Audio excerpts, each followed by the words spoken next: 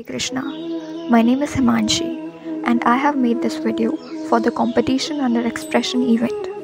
I have named this video Saneness because it contains the mental health problems our current society is facing and how our Krishna gave us the solution to them. In today's fast-paced world, people face a lot of stress and pressure from work, school and personal responsibilities. This can lead to a range of mental health problems. Some of the major issues which result to these problems are pollution, noise and other environmental factors have resulted a lot of negative impact on mental health. Exposure to pollution, for example, has been linked to increased rates of depression and anxiety. Not being able to manage our time, unhealthy diet and lack of exercise and poor sleep habits have all contributed to mental health problems. Despite increased awareness of mental health issues, there is still a stigma around mental illness in many parts of the world. This can make it difficult for the people to seek help and access the care they need. Now moving on the effects on individual people that these societal problems have created. Attachment and detachments, anxieties and worries, depression, stress, ignorance and confusion.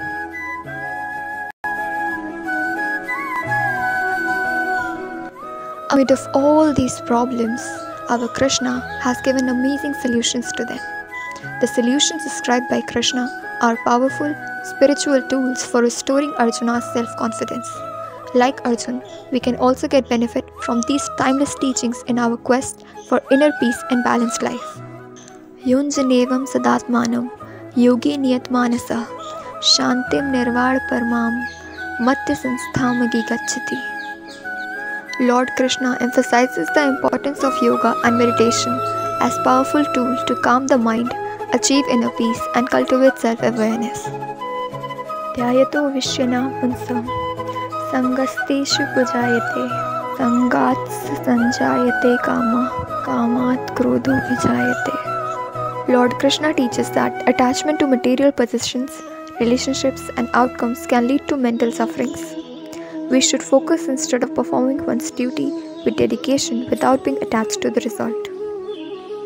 Karmaradeva adhikaraste ma phaleshu kadachana ma karma phal hetu bhurmate sangotsva karmani. By serving others with compassion and selflessness, individuals can cultivate a self of purpose and meaning in life, which can contribute to greater mental health. Bhagavad Gita offers a range of solutions related to mental health, emphasizing the importance of self-reflection and spiritual practices as means of promoting greater mental clarity, stability and well-being. But as for now, I would like to conclude my video here. Hare Krishna.